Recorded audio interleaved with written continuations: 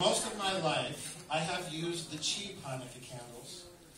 The ones that come in thin cardboard boxes already falling apart on the supermarket shelf.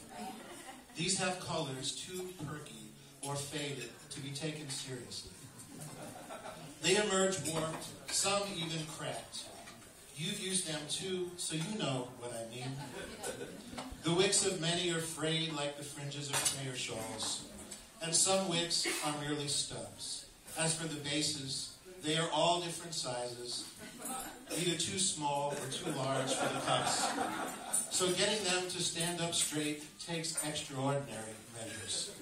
Lighting little paper matches that burn your fingertips while you melt the bases, glue them with wax to the cups, free the stubby wicks, solder all the cracks so crippled ones won't fall apart, and set your house or apartment on fire.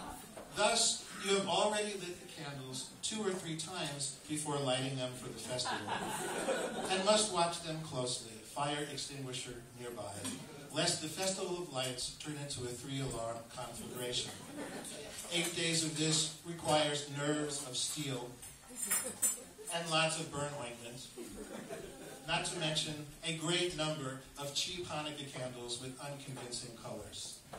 Pop quiz, how many candles are required? 41. This is a smart audience. I'll tell you how I did it.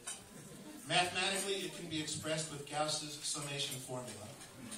N times n plus 1 divided by 2, all minus 1, where n equals the number of cheap candles lit the final night, or 9, giving 44 candles to repair, fit, light, watch nervously for 8 days. Please note interfaith couples. Gauss's summation may also be used for the 12 days of Christmas gifts. Just change n to 12 and do not subtract 1 from the total sum. But back to Hanukkah. Of course, during this time, you'll remember that some of last year's cheap candles were unusable, so you broke into this year's box already. And now you're short a few. But that's okay, because if you're like me, you'll get distracted, miss a day, creating surplus for next year. All this is if you only light one Hanukkah, but my wife has her contemporary one, and I have my favorite brass one. And then there's the kitschy one, Mom, who is not observant, gave us for our wedding. It looks like the walls of Jerusalem if they were painted blue.